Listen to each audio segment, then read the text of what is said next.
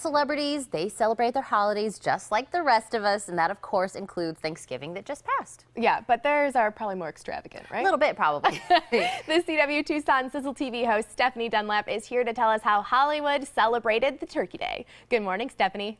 Thanks, Tina and Maria. Well, it looks like celebrities are just like us when it comes to Thanksgiving anyway. It's all about food, family, football, giving back, and sometimes working. Let me show you the best Instagram photos from this past holiday.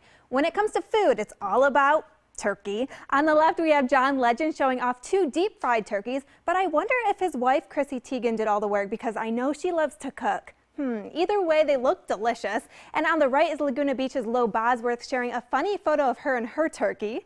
There were also tons of adorable, fun family photos hitting Instagram this weekend. Here is Sarah Hyland from Modern Family and her whole family hitting a funny pose. And here is Neil Patrick Harrison's kids watching the Macy's Day Parade. Is that not the most adorable thing or what? I love it.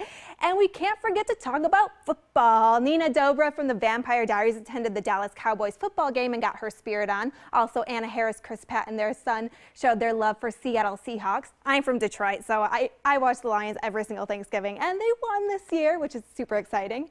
Now, my favorite photos are the ones with celebrities giving back on the holiday. Christina Milian and her daughter Violet spent their afternoon serving food to a homeless shelter. I just love that. And finally, just like many of us news people, some celebs have to work too. Here's a fun selfie of Martha Stewart and Giada De Laurentiis hosting a cooking segment. So many great photos from the holiday. I hope you all had a fabulous Thanksgiving and happy December. I can't believe it's only Christmas in a few weeks. Back to you both in the studio. We were just saying that we couldn't believe it was that time. I know.